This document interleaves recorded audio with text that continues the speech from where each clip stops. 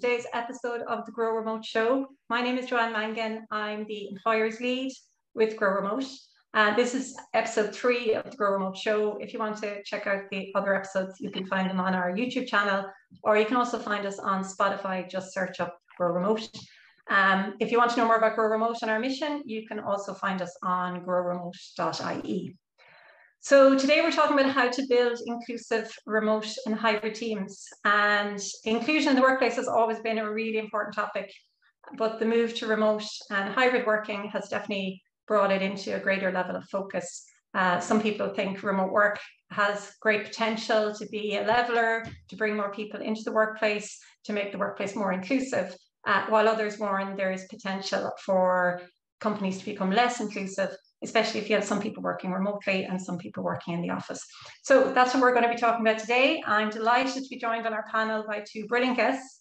We have Linda Hines, who is Employment Law Partner with Lewis Silkin, and Mags Forrest, who is a Smart Working Manager with the ESB. So you're both very welcome, and thank you for joining us. Thank you. So I just want to remind everyone, you can ask questions anytime in the chat.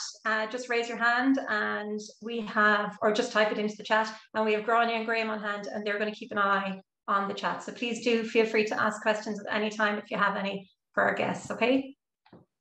So Linda, I'm going to start with you. And I think maybe we'll start with a more general conversation about remote and hybrid working before we get into the topic of inclusion. So based on your work as an employment lawyer, what are you seeing as the main challenges that employers and your clients are navigating at the moment, particularly now that we're at the stage where offices are starting to open up? Thanks, Joanne, and welcome everyone to my spare room in the true spirit of remote working. I am dialing in from my spare room in Dublin. Well, I suppose it's been a busy 2 years, I think, for a lot of our clients would be employers, and it's been a really busy 2 years for them in terms of all the different things that they've had to navigate. But certainly in terms of specific legal challenges with remote working, we're seeing issues around, I suppose one of the first ones would be around the organisation of working time. And that has been kind of tricky for some of our clients in terms of wanting to provide as much remote opportunity as possible and as much flexibility as possible for their staff to give employees control of what they do and where they do it to try and suit their personal lives. We're seeing a lot of that. But they still do need to think about maintaining working time records. And I'm not sure our current working time legislation actually is fit for purpose in terms of the new working environment that we're in. But those working time records still need to be kept. And it can be a tricky kind of trust exercise in terms of having to go out to your staff and say, we need to keep records of your working time, but we fully trust you. It's not that we want to know what you're doing and when you're doing it, but we have to keep these for a legal obligation. So it can be difficult when you're asking those questions that there's a perception that the employer doesn't trust their team member. It's also important when you're looking at things around working time that we do have a right to disconnect and a code of practice around the right to disconnect now, and that needs to be brought into play in terms of your employer policies as well. I think one of the other big topics that we've seen really come out over the last 2 years is health and safety obligations in terms of remote work. So that's received a lot of press. And we've heard horror stories of people having to work from their ironing boards and from their cars when they didn't have good Wi-Fi. I suppose when we were in an emergency situation, there was a little bit more leeway in terms of how those things were managed and people were just getting by. But really now that we're looking at kind of the new world of remote and hybrid working, there is an obligation on employers to make sure that people have a correct workstation, that they have the right equipment, and to minimize those health and safety issues. Now, employees, of course, have their own obligations in terms of making sure that the working environment is safe. So it's really important for employers to look at all the resources that are out there. And I would say, I hate coming to the lawyer being like, here's all the bad news. There are amazing resources out there. So in terms of, if you look at the Health and Safety Authority's website, they have great support in terms of the type of health and safety measures that you can put in place, and lots of checklists and templates in there that would be really good. You can't really talk about this topic without talking about data protection as well and information security. And those would be quite high on employer agendas when they're looking at putting remote working arrangements in place.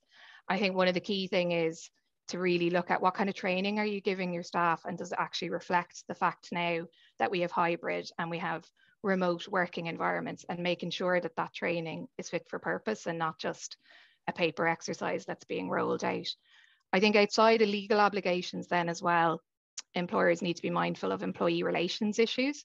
So, and I think that's probably going to where we're stray into our inclusive topic as well, because it's going to be important for people managers to make sure their team feels connected and engaged. And that will reduce the potential for remote workers to feel isolated or unconnected, because there would be a risk if someone feels isolated or unconnected that, well, firstly, from a talent retention perspective, it could be difficult to keep them. But then also from the legal perspective, you could have grievances happening between colleagues where they feel maybe they're being ignored or not engaged because of remote working arrangements. And that ultimately could lead to potential constructive dismissal claims. A constructive dismissal claim, just in case anyone isn't aware, is where someone feels they've no option but to resign based on the conduct of their employer. Now, obviously, those are absolute worst case scenarios, but people feeling isolated and disconnected can snowball and lead to those types of issues. So that's just very high level, some of the topics that employers need to be mindful of. Would you say then, because there's a lot of challenges, right? And whenever we talk about employers, we always do tend to go straight to the challenges. But I think employers also do recognise that there's a lot of opportunity in terms of remote working. Just based on your own clients and people you work with, would you say there's an appetite, a positive appetite or attitude towards remote working from employers, or are they still a bit wary and hesitant and sort of feel a bit backed into the corner with it? I think there's an element of it can be a little industry specific. So I think there's certain kind of client facing industries and financial services industries where they may be a little more reluctant for various reasons. The majority of our clients are tech clients, and they have all been embracing this really well. And in fact, you know, even in terms of the right to remote work, the right to request remote work that we're expecting to come out by the summer, the ship has almost sailed for a lot of our clients, in that they have been looking at putting policies and arrangements in place probably since March 2020 when this initially started happening, or we're maybe even looking at it before that. So I think there's a really good appetite for it. I think also, and I'm sure Mags will touch on this as well, from a talent attraction and retention perspective, it's pretty much the norm now when you're interviewing anyone that one of the first questions they will ask is, what are the opportunities for remote work in this role? So it really is something that people have to be on board with, no matter what your industry is. Great. And Mags, I'm going to move on to you now. ESB are working, their policy is called the Smart Working Policy, which is bringing in some measures where your staff can work remotely and some where they're in the office. Can you tell a little bit about that policy? How does it work? And where did it start? Where did it come from? Was it a reaction to the pandemic, or was it something you were looking at before? And where is it today? Sure. So look, good afternoon, everybody. Delighted to be here talking to you. So we in ESB, we had actually been thinking a lot about the way we worked before the pandemic. We've been thinking about our people strategy, supporting our brighter future strategy. And we've been thinking, you know, as part of that, we've been thinking a lot about diversity and inclusion. So we've been thinking about trust, empowerment, flexible ways of working, talent, all that kind of stuff. And then the pandemic hit, and look, no more than everybody else in the call, we had to rapidly rewire our business, 4,000 employees, get them set up for working at home. And of course, we have a lot of colleagues in ESB who work at a site or at an asset. So we've a mixed demographic in terms of employees and the types of roles that we have. And while that was challenging, we did recognize that it really was a once in a generation opportunity to accelerate the change that we've been thinking about anyway. So we set up the Smart Working program. And for us in ESB, so, you know, people call it smart working, the future of work, remote working, hybrid working. But what it means for us is we really wanted to shift the conversation and widen the conversation away from how many days per week in the office, which we feel is a kind of a narrow conversation. So we looked at it, we took an experience-led approach and a people-led approach. So we, you know, we've hundreds and hundreds of data points in terms of internal data, external data, and we looked at it across 3 dimensions. So the first one was culture. And, you know, that's a slippery fish, right? What does that mean? But we have a great culture in ESB. You know, we have a very kind of welcoming kindness. We really care about each other, great sense of belonging, sense of community, you know, great values. But we can always enhance it, enhance our culture. So we, you know, thought about, you know, managing outcomes, not hours, you know, empowering people, trusting people, that kind of thing. That was the first dimension. The second dimension was tools, or the tools that we have to do our job. So like, this is a good example of it. 2 years ago, how comfortable would we all have been on a Zoom call being recorded, which makes it super inclusive. People can play, you know, hear it back, you know, on video, all that kind of, so having great tools. And the third dimension was the environment or the places that we worked, you know, picking up on Linda's point. So whether that was a home office or an office or a power station or an ESB depot in a town in Ireland, that having a great environment to do our work and an equitable environment, so that no matter where you were and what ESB location you were in, you would have the same experience. So in terms of where we're, and of course we joined the Remote Alliance, and delighted to do so because we wanted to demonstrate our commitment and also work with like-minded organizations and do things like this to share ideas. So in terms of where we're at, so we have taken a principles and parameters based approach. We don't have a fixed set of rules, and that's probably something I can talk more about. So, you know, we've said to people, based on the service that you provide and the role that you have, here are some parameters or some guardrails to work within, but then work out as a team what smart working means for you. Think virtual first, but balance that with time together. Ours is a hybrid model.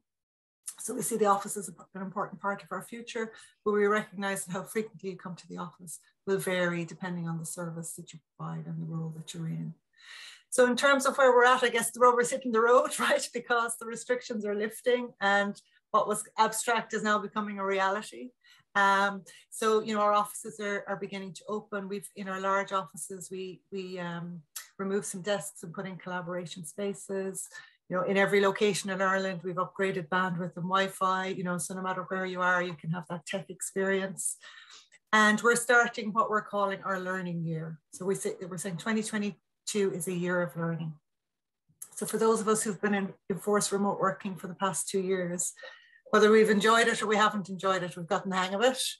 And what we're moving to now is something different again. It's hybrid. And we believe it's going to be really positive. It'll be more balanced. It's about balance. But also it's new. So we also think, look, it'll be a bit lumpy and it'll take time for an equilibrium to emerge. It'll take time for us to develop all those inclusive habits. So we're saying very openly, nobody's done this before, so we're all learning. So we're going to keep the program active for 2022 and call it our year of learning, and, you know, continue to gather data and iterate and we believe an equilibrium will emerge. Yeah, and I think that idea of a learning year is brilliant, and is really how companies should move forward, because, as you say, a lot of this is theoretical, particularly with hybrid working. You know, we had companies that were remote. We would have worked closely with companies who were doing fully remote before the pandemic, but this idea of widespread mainstream hybrid in a kind of systemic way is really quite new to everybody. So I think it's great. And I'm glad you mentioned the Remote Alliance as well, which is an initiative we launched back in September. For those of you on the call who aren't familiar with the ESB and Vodafone, eBay and Liberty Insurance. And the whole idea of it is it's a sandbox for learning, because none of us really know what the long-term impact may be. And being open to just learning and experimenting is really important for companies. You touched on something there, Max, just in terms of inclusion. I guess a big challenge for the ESB, I would imagine, is the fact that you have some staff who have to work in, you know, near an asset you mentioned, or they have to be at a power station. How do you balance that with, say, would they feel a little peeved that they can't work remotely? How do you make sure that their job satisfaction is not impacted by colleagues who may be able to work remotely? Yeah, I suppose a couple of ways. So first of all, yeah, so we're a utility. Our business is the generation, distribution and supply of electricity. So we have lots of what we call site-based roles or asset-based roles. And I suppose one of the reasons that I said we wanted to widen the conversation was for that very reason. For us, smart working is a way more than how many days a week in an office. It's way more than that. It's about outcomes. It's about empowerment. It's about creating the environment for teams to self-regulate.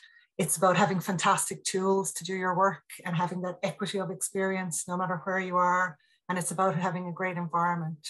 So it's not just for the people in the office, it's for everybody. And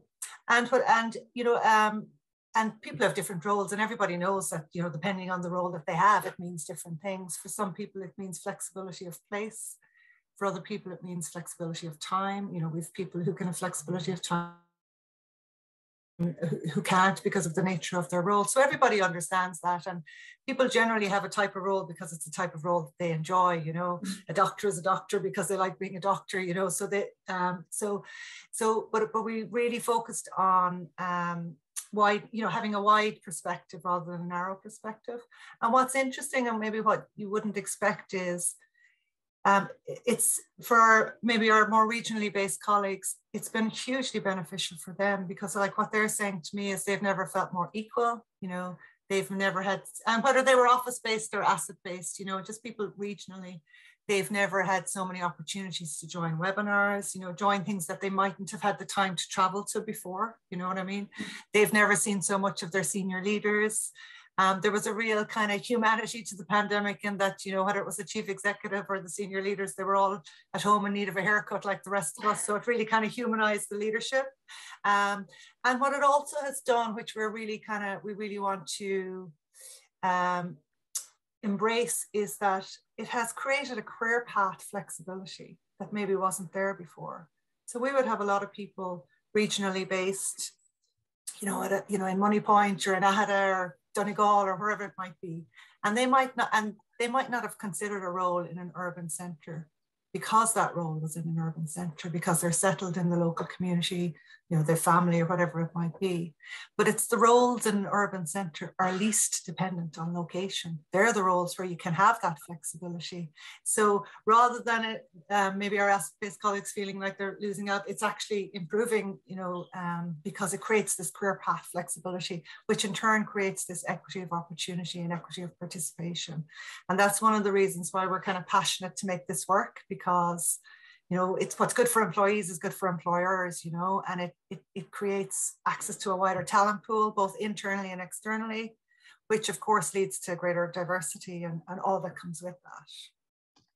Brilliant. And that's great. That is actually a really nice knock-on effect that the colleagues who are in the regional areas have access to a wide pool and feel more included. That's a really good result. So Linda, I'm going to go back to you. I was going to ask you about risks, but I think rather than being unfair on you and always asking you about risks, because you're an employment law okay, that's my life. we'll talk about opportunities. So if we look at inclusion, so Max talked a little bit about inclusion. Obviously, the topic of the day is inclusion in remote and hybrid workplaces. So are you seeing from your clients, are you hearing, or just from your own work, that what are companies saying in terms of opportunities for inclusion? Is remote work potentially, or hybrid work, as Mags talked about there, is it bringing more opportunity to people, maybe making workplaces more inclusive? Yeah, absolutely. And I think it's really interesting to hear ESB's experience of it, and it sounds very, very positive. I suppose the one thing to say, and I hate always being bad news, but you know, the potential risks around inclusion definitely shouldn't undermine all the benefits that remote and hybrid working bring. It just means that there just needs to be some thought and some changes to old practices. And I think maybe a mind shift from maybe some traditional people managers and how they traditionally manage their people, and just being live to that it is a new environment. So with our clients, we're seeing, it's kind of interesting hearing what Mags is seeing, because we are seeing lots of different, I suppose, arrangements and flexible options being rolled out. Like for some clients, we're seeing they've gone fully remote. And I think, you know, there's almost an element of fully remote is actually easier to manage because everyone is in exactly the same situation. So for those organizations, they've actually found that shift quite easy. And I think it's a good point you were making, Joanne, earlier about hybrid now is also in the mix, and there's possibly more challenges in terms of hybrid, which will involve a mind shift by everyone involved in them. So we're seeing, like, so for a lot of our clients where they're looking at flexible options, they're looking at, right, well, your role or your arrangement is either kind of office, it's hybrid, or it's fully remote, and you choose which one of those options you're going with. And there's different guidelines and tools available for all those different options. So very much an employee chooses type of situation. Now, again, it's very industry specific, but that's what we're seeing with a lot of them. Then we're seeing for some organizations, a specific amount of time is being allocated to what we'll call it in-face in-person time. So for example, it might be that there's 40% of their working week or 2 days have to be in the office, or a certain number of days a month. And then for some clients, that face time it doesn't necessarily need to be you're in the office. It could be you're having a team meeting in an off-site location, or team members maybe even meeting each other for coffees, or we're seeing a big increase in walking meetings where people are going out for a walk and chatting about an agenda item where maybe they actually live near each other, and it's easier to do that. So we are seeing our clients being very flexible around it, and I think it is quite fluid. So I think that year of learning is a really good way of putting it as well, because we have a lot of companies and clients who are testing out working arrangements. I think the key thing there, and particularly when we're thinking about inclusivity, is constantly testing the temperature with your teams to make sure that it's working, because sometimes silence doesn't necessarily mean it's working. You need to actually get in and ask the questions and say, well, what is working for you and what is not? And I think we need to see a lot of that in the next 12 months. I think in terms of managers, that's possibly, depending on your organization, might be something that they're not so used to, is getting really involved in what would possibly be traditionally seen as kind of the softer side of dealing with your team. So I think there's going to be a lot of support required for people managers in terms of, well, what's the best way to check in with my team? How do I know if something is wrong? What are the kind of signs where maybe someone is feeling isolated or not included? Those types of supports are important for managers. Yeah, really important. You mentioned there the option of choosing, that the employee chooses, and that is a really positive step forward, I think, for employees.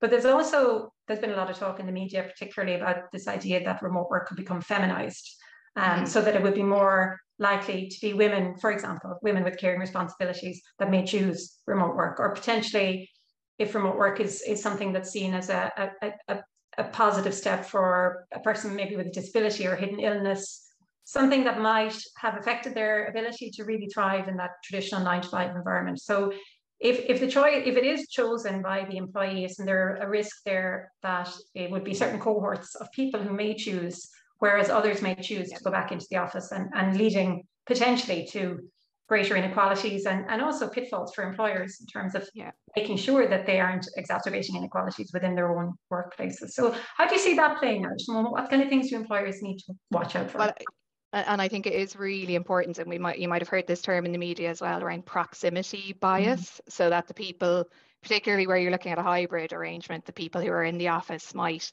inadvertently just get more opportunities for perhaps informal work that isn't distributed out to the remote team in the same way. And I think that's something that employers need to be very mindful of. So it's basically an unconscious tendency to give preferential treatment to the person who's in your immediate vicinity.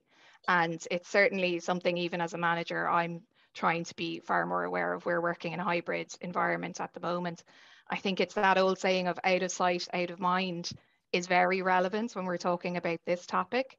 So, like, just to be clear, it wouldn't be a manager looking to exclude someone who's not physically in the office, but it could happen very inadvertently. Even if you take, for example, in my environment, so, we would constantly get urgent requests from clients, and a colleague could be sitting beside me in the office. I've just had an urgent call with a client that requires support, and says to me immediately, can I help you with that? The easiest thing for me to do in that situation would be to just give it to the colleague who's just sitting beside me. It's quite easy to just start telling them about it, and then they're involved. And that's an opportunity that hasn't been made available maybe to the rest of the team. And if it turns out that it's a really valuable project or a really good piece of experience, there is the potential then that that colleague has gained that experience that others haven't had the opportunity to. So I think that's something we need to be really conscious of. Also, the water cooler, the coffee dock conversation that can inadvertently lead to people just kind of naturally getting involved in projects that maybe other people haven't heard of because they're in the remote environment. So we just need to be careful around that. And I do think it's something that has to be, in terms of trying to avoid it, there is the potential for further disparity in terms of things like gender pay gaps and diversity and inclusion for employers. So it could lead to indirect discrimination of certain groups. And certainly the research at the moment does show that it is certain groups that traditionally are more excluded from the workplace that are a lot more likely to take up remote working opportunities. So I think it's really important that it is led top down. People need to see that their managers are also working remotely, people need to see that, you know, there are team meetings where we talk about, okay, here's the current project list, who would like to get involved in this. I think managers also need to start looking at the capacity of their teams more to see who's working on what. Is it fair? Is there a good spread of work across colleagues? So all of those would be important to do, because what you want to be careful of is that you don't create a situation where you're actually hampering your diversity and inclusion goals because managers are just going to the easiest person who happens to be sitting right beside them. So all of that is really important. Again, I don't think that should undermine all the benefits that we're going to get from remote working. It's just something that employers have to be live to and consciously try to reduce in the workplace. And are there things that employers could do to, let's say they see a trend that it is more their female staff, for example, who are looking for remote work, where their male staff might be more inclined to be coming into the office. Is there anything they can do in that situation to try and address that or rebalance that situation? Or is it more a case of let's let whoever wants to choose it, and we'll figure out a way to make sure it's fair? Well, I think leading by example, I suppose if staff know that the manager may also be working from home certain days, that's always a good way to do it.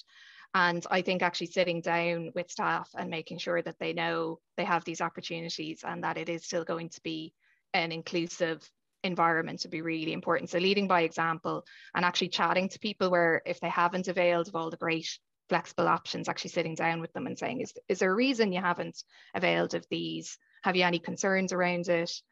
You know, things like that the ESB are doing, we're trying to really encourage this for all staff, and that there are actually opportunities that you mightn't even realize are there if you go for remote working. So I suppose consultation is key, and again, testing the temperature regularly on how people are doing and what options people are availing of.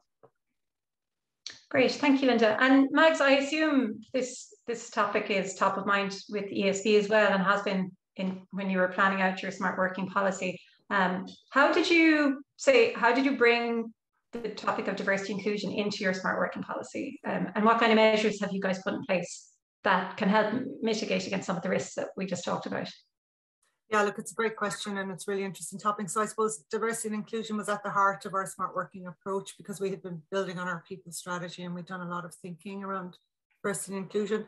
There are risks there, but as you say, you know, it's still important to do it and just help manage the risks. So I would say we're doing a few things. So we're taking an experience and data-led approach. So if somebody's having a great experience, they're having an inclusive experience, right? So we're constantly iterating, doing pulse surveys, I've done 130 briefings in ESB in the last 6 months, you know, so we're out there talking about it, you know, and getting data and getting feedback, and we're going out with ideas early and kind of iterating.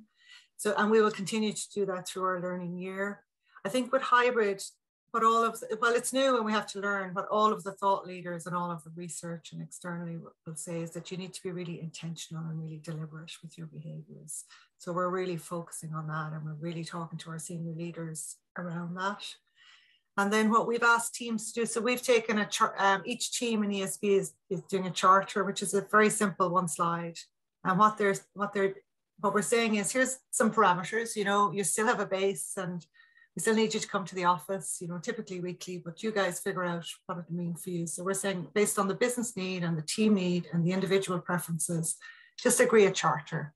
And it's really simple. It's what are the things we're going to continue to do virtually that have worked well. And there's lots of meetings that are much better virtual, you know, operational type meetings. These kind of meetings that are really inclusive, they can be recorded, people can hear them back, you can reach a wide audience. So there's lots of things that is good, done well virtually. So what are the things as a team you're going to continue to do virtually? And then what are the things you're going to come together for? Equally, there are things that are better done in person. So if the outcome is unknown, you know, if it's a strategy session or a brainstorming session or whatever it might be, that's better done in person. We believe meeting in person is important from a kind of a culture point of view, because we're all missing each other, and that serendipitous network, that water cooler network, you know, that we didn't have. So it's important to come together for that. So what we're saying to teams is, what are the things you're going to continue to do virtually, and what are you going to come together for? And while you need to constantly review that to let it equilibrium emerge, we want you to commit to that, right? So in my own team, we've said we're going to come in on a Monday. We're going to all be in on a Monday between 10 and 4. So we're giving people flexible, this is only an example now of one team in ESB of the hundreds of teams, right? But we're keep giving people flexibility at the top and tail of the day. If you want to drop kids, if you have elder care, if you want to play a sport, if you know, for a long commute, whatever you want to do, take some flexibility at the top and tail of the day, but we'll try and come in on a Monday. But we're saying commit to that then. So it's really important that, but you know, whether you said it was once a week or once a fortnight or whatever you said, that you commit to that. And equally, for the other days then where you said you would do it virtually, that you commit to that, right? So that people, because people need flexibility, but they also need predictability. So we're saying do your charter and then keep it constantly under review. And we will monitor throughout the year. We will get that feedback. We will see, you know, where are the issues, where are the points where people maybe aren't having a great experience, and we will iterate. We're talking a lot now about hybrid habits, you know, even having an inclusive meeting if you're having a hybrid meeting. Like we're saying, think virtual first, but have time together. But we all know that, you know, you'll have there'll be hybrid meetings where some people are in the room and some people are joining remotely. So we want every meeting to be an inclusive meeting. So we're advocating, you know, whether you're in the room or not, join the meeting on your laptop without audio, so that everybody's in the same little window on the screen, and you know, that kind of thing. So there's a lot you can do around hybrid habits as well to you know, make it an inclusive experience. Yeah, and that's a really good one. I've experienced myself firsthand being the only one dialing in from home in a meeting and trying to shout at everybody to be closer to the speaker so I can be heard, and it's really challenging. So making sure they seem like little things, but they're actually really big things in terms of making people feel like they're included. You've told, both of you have mentioned some really good tips. I think the lead by example that you said, Linda, is so true. If your manager is still in the office every day, it doesn't matter how much they tell you, you can be working flexibly. You may feel like you have to be in the office beside your manager if you want to progress your career. And I think, Max, what you talked about, the consultation you've done with your staff and your teams is really important as well. And that's making sure you have a voice, that everybody has a voice, and that you're gathering the voices of different people who may have different situations, which is really important and helps build a more inclusive environment overall.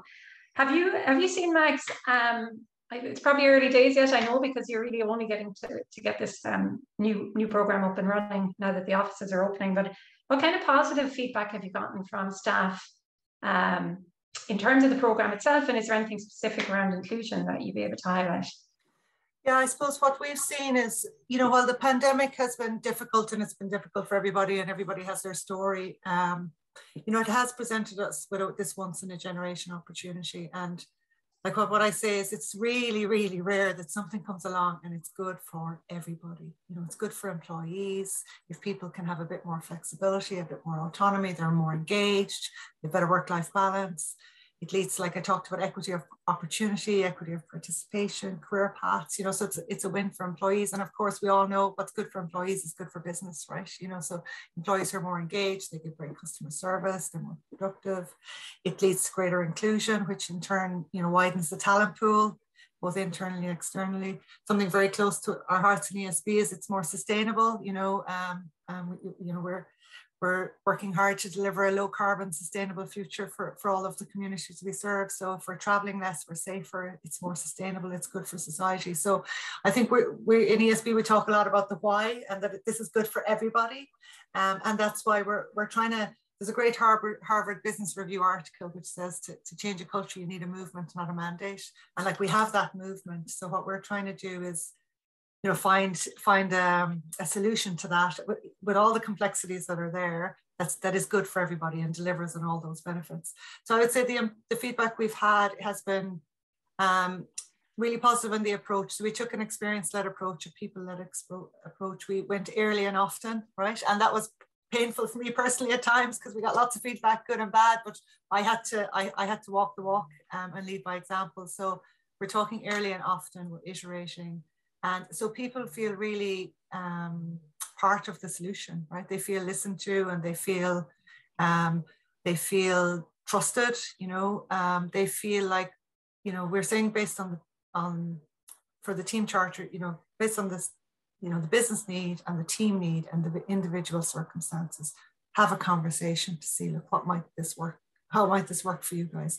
So people really welcome that because they feel that they're kind of, well, they mightn't get everything that they want because, you know, at the end of the day, we have a business to run and targets to deliver and all that good stuff. They're part of the conversation. So, you know, they've been given a voice and teams are being trusted to find that equilibrium. So I would say, so that's the feedback so far. I would say, like we're saying, it's our year of learning. We expect it to be lumpy and bumpy. There'll be things that we didn't think of, right? We'll have too much space in one location and we won't have enough space in another location. You know, there'll be Wi-Fi black spots, you know, there'll be all that kind of stuff. And there will be, even for the teams themselves, it'll take time to find that balance. You know, we're trying to say, like, find that balance, but that will take time. And I suppose that's why we're trying to be really open and transparent to say, look, we know now this is going to be a bit lumpy, but it's good for everybody. The feedback is we all want it. So let's kind of be kind and be patient and work together, and then we'll find a solution. Yes, thanks. I'm watching the chat, and I know Graham is doing brilliant work here and capturing some notes and highlighting a few key points. I think there's a couple of questions in there too, either Graham or Grania, if you want to shout one or two of them out there. Yeah, thanks, Joanne. Some brilliant insights, Mags and Linda. Thank you both. Couple of questions. First one, I'll just read the question and you can decide who'll pick it up. What do Linda and Mag see as training skills that are critical to enhance team cooperation and involvement, other than the usual communication? Will I take that, Linda? Yeah, so what I would say, so we're talking a lot about kind of adaptive leadership, Graham, or whoever the questioner was, and how I suppose we're moving away, like we being the royal we, organizations in general are thought leaders, you know, kind of away from command and control and towards trust and empowerment. So that's a different style of leadership and it's a different style of management. So, you know, we're talking a lot about psychological safety, if you're familiar with that term. So everybody having a voice, you know, people feeling empowered to raise concerns, that kind of stuff. And we're working a lot with our managers to support them, you know, busy managers who are trying to do everything. And now this is another thing for them to figure out as well. So how do we support them? How do we create scaffolding for them? You know, how do we help managers who are already really busy navigate this as well? So, you know, so there's a lot in that. So again, we're trying to be just really deliberate and really intentional. I don't know, Linda, if you want to add anything to that. Or... As someone who did an adaptive leadership course a couple of years ago, I have to say it's an excellent resource. It's really good for challenging your thinking. And I'm coming from a very traditional law firm background where your suit jacket had to be on the back of the chair to show that you were in work. So it really is a mind shift in terms of that. I will say I looked at the Grow Remote playbook over the weekend and it is an excellent resource. Lots of really good tips in there. I think it's also important, so we've been talking about checking in with your teams and testing the temperature with them. I think it's also important that there is support there for managers, that we're checking in with them. How are you finding it? I think your point is really well made, Mags, about there is sometimes a perception, oh, this is something extra I have to do now. So it is very much about the mind shift. And I think selling the positives to managers, I think really clearly over the last 2 years, we've seen people are really productive when they're working remotely, if not in some situations even more productive. I can say, speaking for my team, they've really embraced remote working. And certainly we've gotten feedback from our team that they feel like we would have always seen ourselves as very accessible to partners in our firm, but they feel we're even more accessible now because everyone's chatting on Teams. We're throwing ideas into the group that maybe if you were in an office environment, you wouldn't have done before, just because that was just not the traditional way to raise things. So it's certainly become, I'm going to use the word informal, but that's not the right word, but people have a lot more trust and approach with each other. I think it's really important that everyone keeps a virtual office door open. You know, as we would have always said in the traditional environment, you give an open door policy. I think you need to make sure your virtual door is open, but that does have to be balanced with managers feeling, oh, is this something extra I have to do? So checking in with them as well. How are you finding it?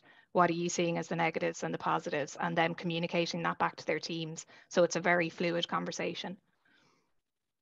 Brilliant, thanks. And I think the manager piece is so critical, because your people managers are the ones who really have to execute these plans and these strategies and make sure that their teams are taken care of. And that's really important today, especially over the last 2 years, and that the managers themselves feel taken care of, and building trust between managers and teams is really critical. I'm going to give a shameless plug here for Grow Remote's training program, Leading Remote Teams. You've touched on a couple of topics that are covered in that program, particularly psychological safety, building effective teams, culture, communication. So anyone who's interested, just check it out on our website. I might get Graham to post a link.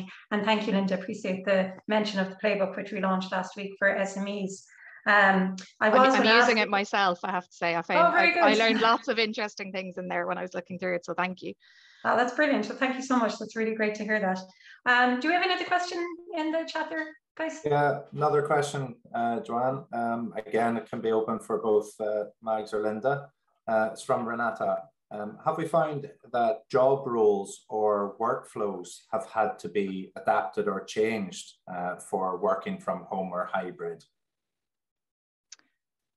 I might let Mags answer that, because she might be able to be more specific about it. Obviously, I deal with a wide range of clients, and in some instances, there might be some adaptations, but I would say generally on the whole, I haven't seen that. But Mags, I don't know, are you seeing that? Yeah, no, I wouldn't say for remote or hybrid. What we have seen is kind of digital adoption and digital democracy. So a lot of kind of more use of digital tools. So roles have maybe changed or been made easier, you know, through kind of automation or streamlining of processes. And what we would have seen is kind of paper-based processes. We digitized them very quickly once the pandemic hit, you know, ones that had been hanging around for a while that maybe weren't. But fundamentally, I haven't seen roles, you know, there's probably an example somewhere, but fundamentally, I would say what's changed about roles is probably the tools and the technology has changed, but not kind of the fundamentals of the role, if that makes sense. Brilliant, thanks a million. And we might take this one more, I think, in there from John, who just posted a question. John, what experience has the group had with poor broadband availability impacting on remote or hybrid working on a day-to-day basis? So I know, I mean, I guess that could be a question for anyone on the group, but I'm lucky in that I have fiber broadband, so I don't have this as an issue. But guys, have you come across this? Linda, is it something that comes up through your clients, or Mags, has this become an issue in terms of the ESB staff? I haven't seen it too much now. I expect, obviously, there's going to be a legal right to request remote work coming in at some point during the summer. I know it's still the topic of some debate as to what is in there, but I know one of the reasons for refusal in that draft legislation is around availability of broadband and technology and that. So it may be something that we see coming up in the next couple of months. Not something that I've had come up as an issue through any of my clients at the moment anyway. But again, I suppose it's still very fluid. Everyone's still testing the arrangements. And I think if it were to become a major issue, then it is something that would have to be looked at by the employer in terms of how they facilitate that arrangement. Maybe looking at someone working from a hub rather than their house or somewhere like that. Okay, great. I wanted to ask you about that actually, Linda, while we have time, the right to request remote work. Just in terms of this idea of inclusion and equity, I guess. So there are quite a lot of reasons in the legislation as it's proposed for an employer to be able to reject a request. And I think a lot of people would argue some of them are a little open to interpretation, which potentially could lead to one employer saying yes to a request, whereas another one may say no. It's you know, it is a little easy to interpret. I think it might be fair to say. So how does that, like, what are you hearing from your employers, your clients, and are there certain things that are they supportive of the legislation? What kind of feedback are you getting? Generally, it doesn't seem to be really going down too well. So I am expecting that there is going to be some review done of it. And I know that the Taoiseach has committed to taking the feedback on board. So I expect it will be slightly different once it has actually come into place. I also think a big issue with it is that by the time it's come in, most companies have already had to put some policy or arrangements in place anyway, because this is a live issue right now. As Mag said, all our restrictions are lifted. We have to make decisions now on whether people are coming into the office or not. So I think the challenge for a lot of companies will be when it does come out, making sure, well, like one of the obligations in it at the moment is that you have to have a policy in place about how you're going to handle requests for remote work. So anything that employers have put in place now, they'll obviously need to just double check that they're still working generally in line with what the legislation says. And I think the key thing is there'll already be a lot of arrangements in place. So it'd be quite hard to row back from those regardless of what's in the legislation, and people have been working in that way now for the last 2.5 years. I think it's a challenge for government in terms of they're trying to legislate for every type of role and every type of job and every type of industry. And I think that's what they're being called the 13 reasons is trying to reflect that. But I do think some of them are quite controversial. You know, things like if it's going to affect an employee's performance, you potentially can refuse it. How are we even going to determine that? And I know certainly the way it's drafted at the moment, complaints about the right to request remote work would go before the Workplace Relations Commission, but that's only insofar as the employer has failed to actually respond to your request. There's nowhere really at the moment to go to and say, I think the decision made by my employer has been unfair. That's really going to come down to the individual business and what they can stand over. So I think it's quite a difficult thing to legislate for, considering it involves so many industries, and that's why I think they're trying to be as broad as possible in the refusal reasons. But obviously that's not going down very well with various groups. So I do expect we'll see some changes there. Yeah. And what about, have you seen situations where I'd say a lot of people are feeling nervous about returning to the office, maybe for health reasons, anxiety about COVID, those kind of things? Are they coming up at the moment now that offices are opening up? Actually, I was just speaking on RTE radio, shameless plug for myself there, about this yesterday in terms of the mask restriction being removed. I think there will naturally be a lot of anxiety among certain employees, particularly if your employee is medically vulnerable or lives with someone who's medically vulnerable. But it probably comes back to the same topic that we've been talking about all during this, which is consultation is key, and actually reassuring people. So there's a transitional protocol which is a little bit out of date because a lot of the restrictions have gone that were referenced in it, but it does have really good infection prevention and control measures in it, things around signposting and hand hygiene and respiratory hygiene. I think if all of those are being implemented by the employer, then that should be giving employees some reassurance. I think a lot of employers are phasing employees back in very slowly, and a lot of employers are looking at hybrid working arrangements, which again should alleviate some anxiety, because it's not a case of everyone is back in the office full time all the time. So I'd say for a lot of our clients, because they've been already looking at putting hybrid or remote arrangements in place, they're not seeing too much of that. I think you'll see it more in industries where people are being mandated to come back to the office full time.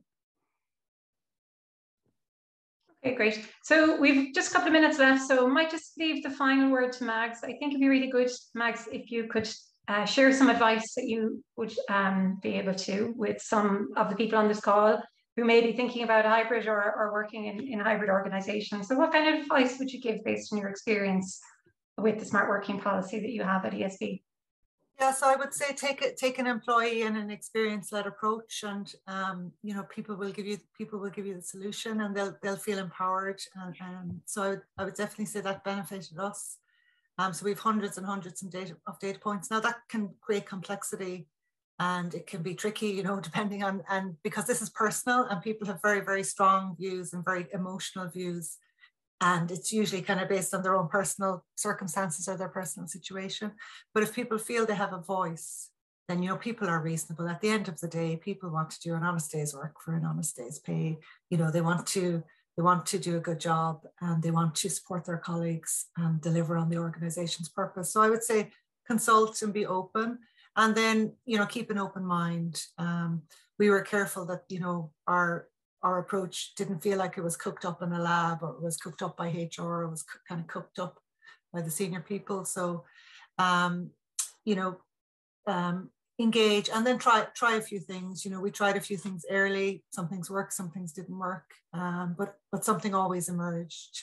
And I would say, you know, take the business needs. So we always talk about what does the business need, what does the team need, and then how can we help individual circumstances. And if you can use that triangle or keep that in your mind, and have some guardrails, then we believe, I suppose we're confident that over time, while it'll be a little bit lumpy and it'll be a bit bumpy at times, an equilibrium will emerge, and we'll all learn from each other. You know, and like, thank you for inviting me along today. These types of things are really super helpful because it's a way to share ideas, because it's new for everybody. So, but an equilibrium will emerge, and we've learned so much through the pandemic, and we'll learn so much again now this year as we move towards a different future.